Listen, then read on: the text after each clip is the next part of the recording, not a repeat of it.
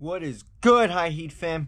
Your boy's back for a different kind of video today. I'm not gonna lie. Today we're gonna be talking about the underdog story of my man George Janko and how Logan Paul has just been taking too many fucking L's. And he dropped a recent video saying he got the best year of his life. That's a fucking lie. Alright, first to start off, let's start off from the very beginning, boys, shall we? Real quick, let's talk about the controversies Logan Paul has had this year to know that it hasn't been his best year. First, we have the whole crypto zoo situation, which, I'm not gonna lie, it's been over a fucking year since he said he was gonna pay them back, and, instead, he's hired new lawyers and tried to drop the case, which, it's not going pretty good for his side. But, you know what? It's cute. It's cute that Logan Paul thinks he's gonna get away with it. You know what? But he will pay for it, boys. I can guarantee. If not, CoffeeZilla, please make another video for this, because we just can't be asked with Logan Paul's situation right now with Crypto Zoo. Other situations going on is the whole George Janko situation, where George is supposed to be his best friend or one of his best friends, and he just downplays him on his religion.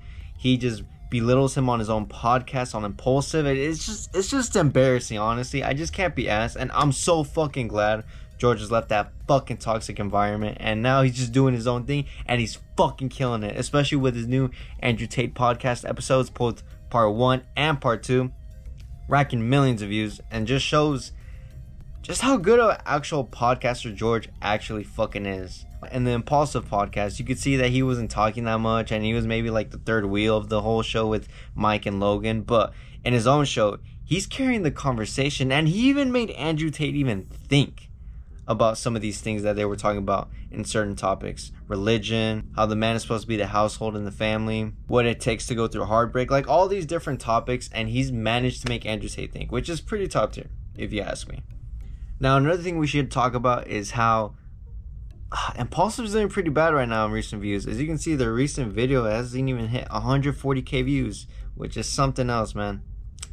It's not looking, especially when you have that big platform of Logan Paul and the whole Impulsive thing. And let's not even forget about the fact that Logan's even tried belittling George Janko and just calling him out, saying they wouldn't get as many viewers. Well, how that turned out. Nice. I feel like everybody loves seeing an underdog story, and this is probably one of the best things we could actually see. George is killing it on the podcast. He's racking up views. He's getting these cool guests, Patrick Bet-David, Andrew Tate, you know, and I'm not gonna lie, it's not looking like a good year for Logan, especially when Logan was also trying to go after his own blood. He was going after his own brother Jake and just trying to belittle his accomplishments and not appreciating his things.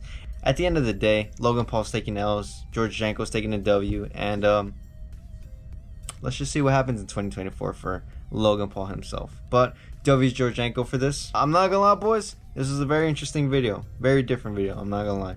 But comment down, boys, if you guys want me to do another kind of these videos, kind of like a series of controversies or people like that. But yeah, boys, comment down, like, subscribe, and peace.